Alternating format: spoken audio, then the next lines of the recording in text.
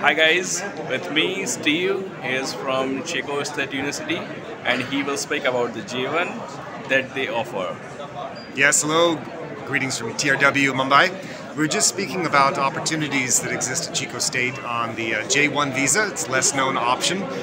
It's unique at Chico State. Fewer U.S. universities have this opportunity. It would allow a student to come for possibly a degree or just as a visiting student. Some of the requirements include funding that would come from their home government or possibly from the home university. It could be to, like I said, complete a degree or to visit for a short term. It also can extend to faculty opportunities for short-term research, to work with our American faculty in specializations such as computer science or engineering. Okay.